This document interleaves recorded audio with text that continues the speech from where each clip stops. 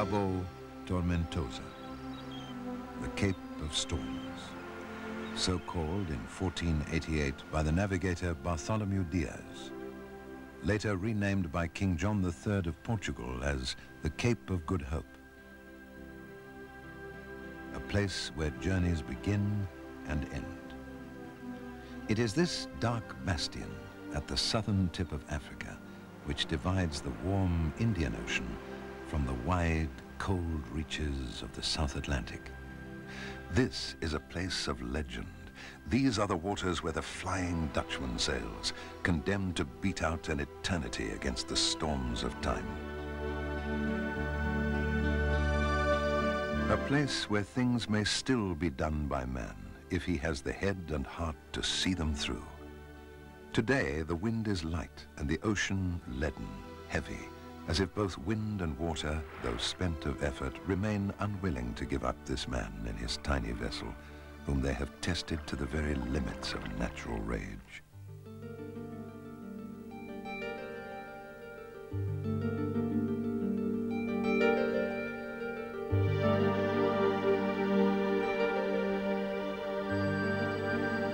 Beyond the Cape now, the little boat points north, up towards the safety of Table Bay, towards the conclusion of one of mankind's great voyages. Suddenly, he is no longer alone. His tiny boat is dwarfed by the welcoming fleet. When those boats started coming out, I actually tried to ignore them.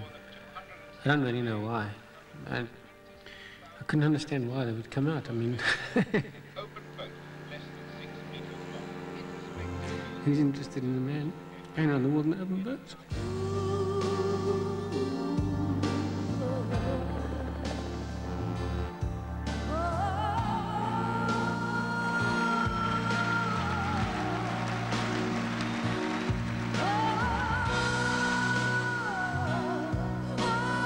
Saturday, the 13th of March, 1993.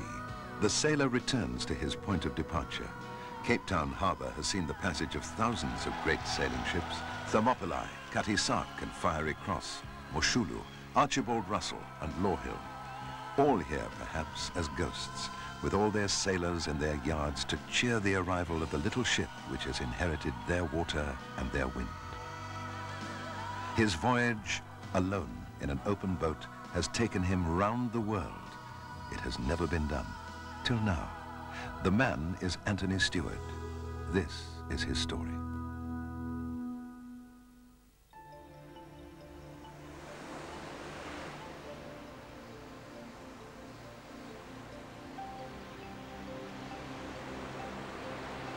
I'll never forget this poem that I did learn at school. Those who dream by night in the dusty recesses of their minds wake to find that all was vanity, but those who dream by day are dangerous men, for they live to make their dreams come possible. My whole life I've been surrounded by people who want to do things but found a reason not to. When I was a kid, I decided, well, I'm not going to be that type of person. I'm going to go out there and do it. Ant Steward's story starts far from the sea, deep in the landlocked interior. I grew up in the middle of South Africa, farming country, but I was very lucky. Our house was on the shores of a dam, and every day that I could, I went sailing. My inspiration about the ocean was just reading about the people, the famous people who had crossed oceans and the places they'd been to. And I was very fortunate that we finally moved down to the sea, and I got the opportunity to sail on the ocean and go to places that I dreamed about, read about.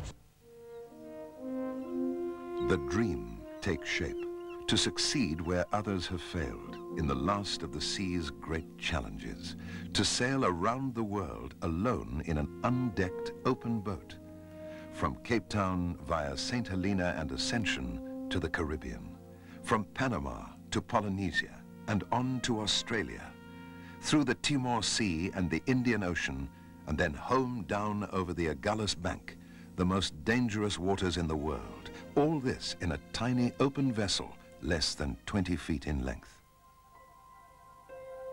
The size of Ant Steward's boat is determined by the lightness of his pocket, The basic design is that of a 19-foot day sailor from the board of designer Dudley Dix. Anthony came to me really after having bought the boat. Ant went to the boat builders and said he'd like to buy the plug, which they sold to him, and then afterwards he said he was going to sail around the world on this boat. And I was horrified because it was very, very lightly built, not intended as a structural boat. And Ant then went about fitting out the boat, putting in lots of watertight bulkheads and so on to get it up to the strength that would be required for him to do the job. The fitting out of the little hull took place in Ant Steward's small apartment in District 6 in the heart of Cape Town. Finally, halfway through the building process, I was asked to leave because I was making too much noise in a residential area. So I basically got evicted. The boat is built to the severest of budgets. The buoyancy in the bow is polystyrene, taped up in household garbage bags. The ballast keel is cast by friends in their back garden. Yet none of these and other desperate economies prejudices the integrity of the boat. Public at last, it represents such a radical idea that it whips up a storm of controversy in the sailing community. I always found that the worst critics were the so-called yachting or sailing experts. Actually, the odds were 50 to 1 that I wouldn't make the first island. But I actually laughed at them because I knew in my mind that I would make it. The 18th of February 1991, the man and his boat are as ready as they ever will be. But the intended departure date coincides with a typical Cape southeasterly gale. What does the port captain say about you leaving the port? The port captain's been very easy about it so far. He has had one call from an irate citizen who's worried about myself getting shipwrecked and then the government having to pay the bill. But I've signed a form saying that I want no rescue whatsoever.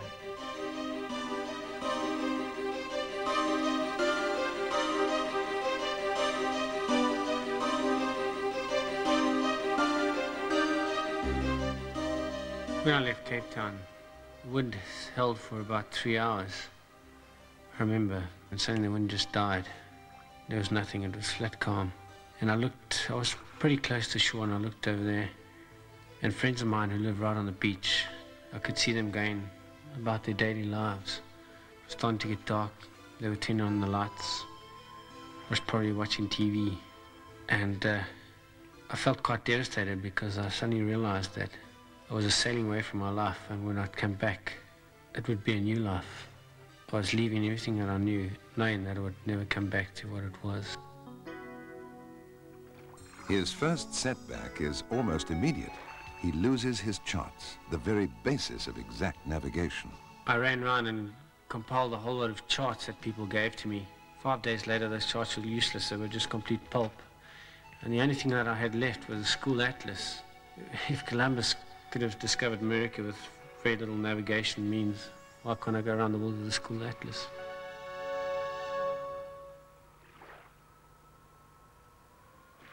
The South Atlantic is an unforgiving place. Here, the north-flowing Benguela current is icy cold and the weather invariably temperamental, always less than kind. My first capsize was 5 days out of Cape Town. I was off the coast of Southwest Africa, Namibia. Those first 5 days I hadn't slept at all, really, just brief naps because I still wasn't into this whole voyage.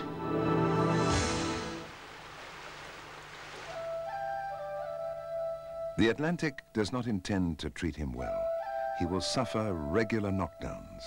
He will be forced to jettison his dangerously rusted gas cylinder. A diet of raw fish will lead to serious food poisoning, and he will drift in a delirium for several days. His Atlantic crossing, 5,500 nautical miles, will take 52 days.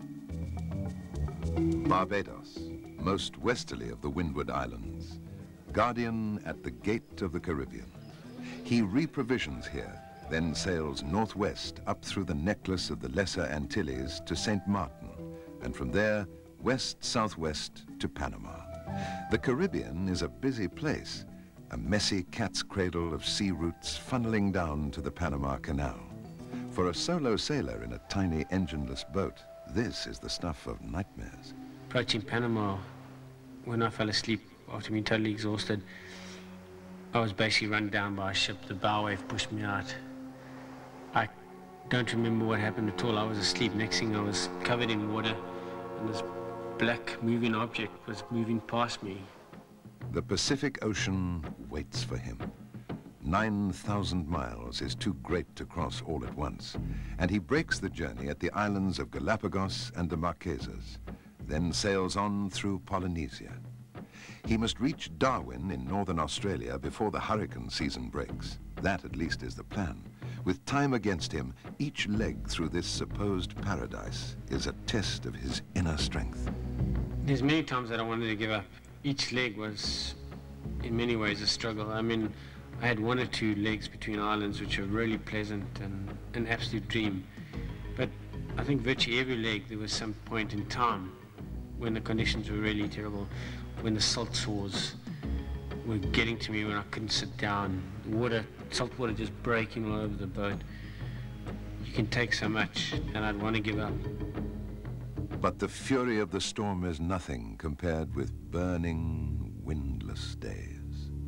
When you become, you just pray for a storm, because a storm is something you can live with. You know, maybe it's a fear factor, but it's something happening around you. But to be becalmed is the most frustrating experience anyone can go through. It's sheer frustration. You're powerless. Powerless in a different way when confronted by the sea's compelling beauty, in the crystal safety of island reefs or at points in the deep, deep ocean, further from land than any other place on earth. It's, I mean, the absolute pleasure of being able to think uninterrupted and to dream uninterrupted and just to think things out, unaffected by the surroundings. No entertainment could equal that. No movie, no disco. I suppose it's a sort of meditation, and I used to look forward to it. And I would hate the interruption of having to suddenly prepare a meal or trim the sail or reef the sail. I would just want to carry on thinking about whatever I was. I'd be emotionally involved with it. Leaving Pago Pago in American Samoa, bound for the Timor Sea, his mast, weakened by countless knockdowns, is no match for the cruel strength of a sudden rain squall. Returning to Samoa, he sets up a jury rig.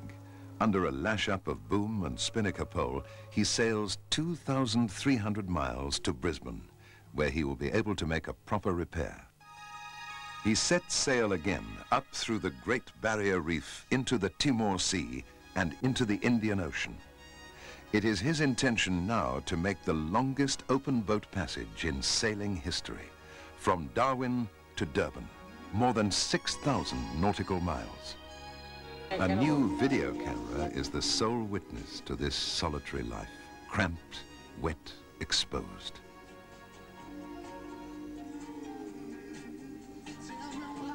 If you live in a city, I can see how you can suffer loneliness, but on the sea you can never be lonely if you belong there. Too many people sail for the wrong reason and they suffer terrible loneliness, and these are the stories you hear about.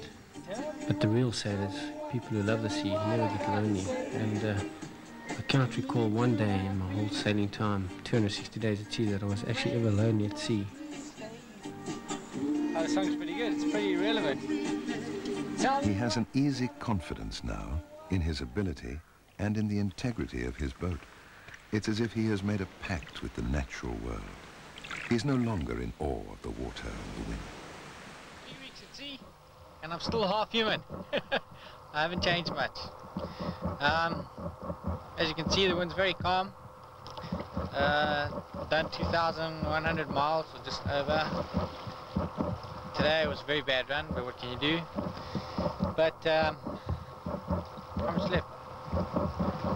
Got 1,500 to go to the Comores, so not too bad. 3 weeks at sea, and I'm still need to shave a bit, but can't afford the razors.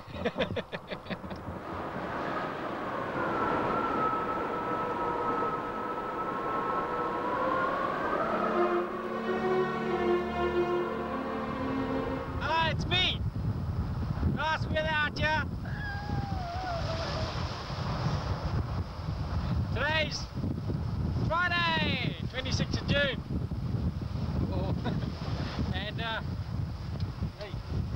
playing all night like this. I haven't died down today. Doesn't look like it though. 52 degrees east, 9 degrees south. North of Madagascar to windward of the Providence Islands. The wrath of the Indian Ocean rips the rig out of his boat, and 5 frightening days and nights of storm follow. Force 8 and above. In his path lies the uninhabited sandbar known as Surf Island. There is no avoiding the inevitable.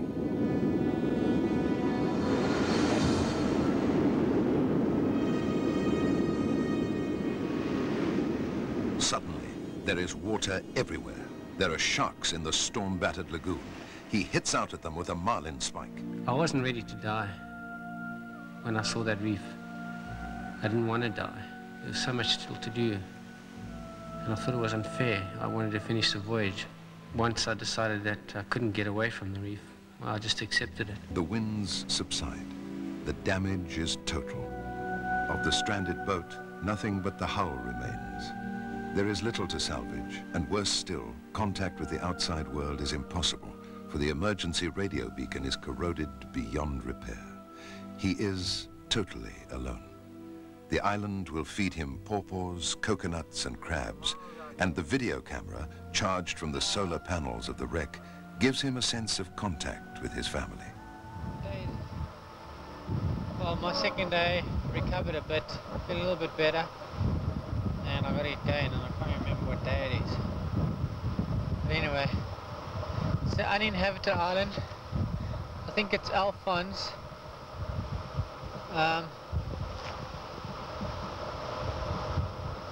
I just hope they find me soon because I'm worried about my mom and dad. What can I say? And then Sue, I know she'll be going through hell.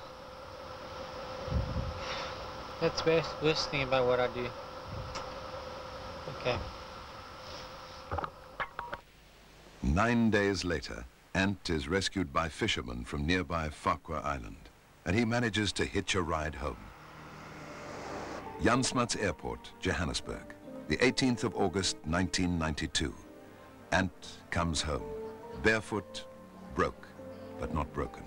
Home to the people whose love he has carried around the world, his mother, father, and childhood sweetheart, Sue.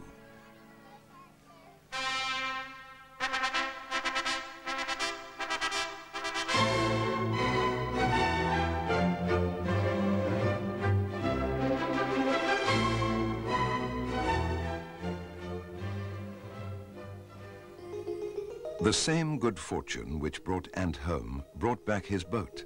The fishermen who rescued him returned to Surf Island and retrieved NCS Challenger.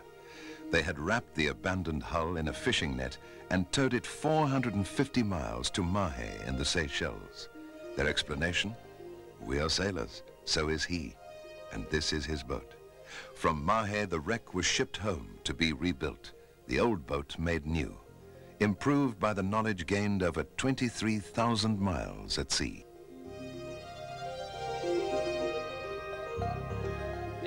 The boat's 90 foot, but the area that I live in is 7 foot by 3 foot, and basically that's the sum total where I can move about in this boat.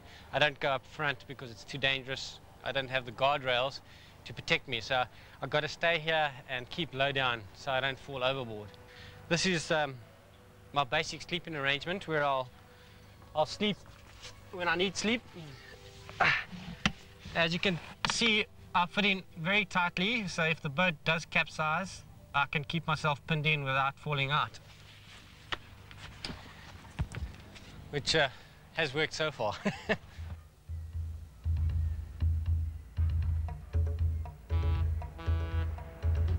Diego Suarez, Madagascar. The Sandra S. weighs anchor. Bound for the Comores, she has agreed to drop Ant to windward of Surf to pick up his track. Ah, hello. Come on, wake up. Maybe this'll help. The 23rd of November, 1992. The Sandra S. reaches a point southeast of Surf. By sailing north, Ant will cross the path of his storm-racked drift. It's hard to explain to people what you actually go through out there, being totally exposed and Yeah, I mean, I must admit, I'm really nervous. I mean, I'm going back to the area where I nearly lost my life.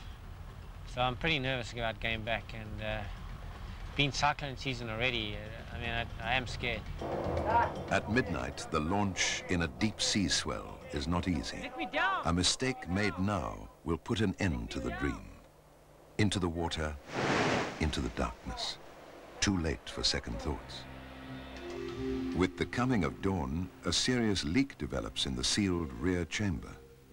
Rather than return to Madagascar, he sails on 450 miles to Mayotte, bailing constantly through a saucer-sized aperture too small for anything larger than a mug. So what I did was build a wall around here. I just bailed like hell, and I finally won the battle. I must have bailed out about 200 liters of water. It's a little bit frightening. Leaving the Comores is difficult. He has been given nothing but help, shown nothing but kindness.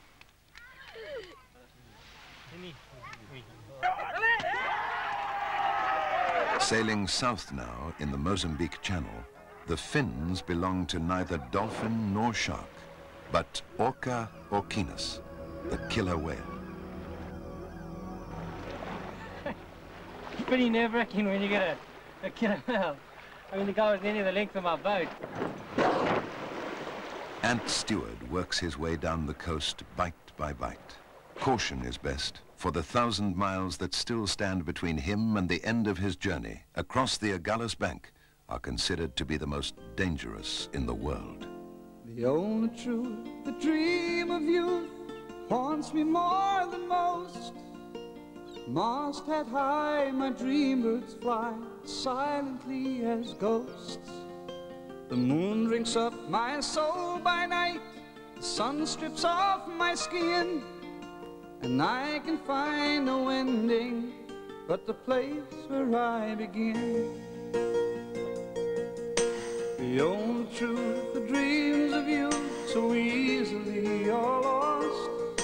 They disappear, replaced by fear if you wait to count the cost. The truth of life cuts like a knife where the water meets the wind.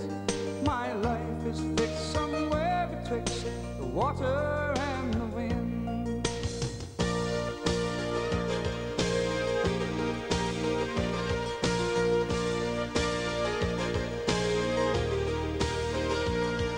The woman craves the white-backed wave, you will seize the day.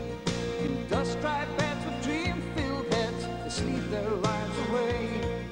Well, I will fly to sea and sky so far from men and land, where even time is bending within the helmsman's hand.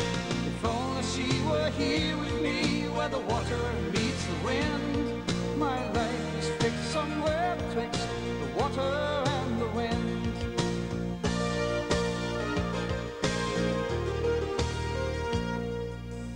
Behind my eyes, I see her rise to haunt me more than most. Masthead high, the dream birds fly that love me more than ghosts. The moon drinks up my soul by night, the sun strips off my skin, and I can find no ending but the place where I begin. He's got that one thing that he's done that no one can take away from him, the personal satisfaction of achieving his own little goal. Actually, it's not such a little goal. It's quite a big goal. What has he done? I mean, he's had a very nice time. He's seen places he would not normally see. He's lived in solitude. He's enjoyed himself. He's experienced fear. He's experienced risk. And when he lies in the bed, he's going to say, have I done everything I want to do? Have I done everything? Have I enjoyed it? I'll bet his answer will be yes. Single-handed sailing has got to be the most selfish thing that a person can do. You basically deny the rights of other people, rights that they have to you, your family, your wife. And I'm very aware of this selfishness, but it's something that I have to do. I have to go away to be alone. You come back more compassionate, more considerate. To realize the fact that I could die out there is something that I hope my wife could live with and understand that it was something I had to do.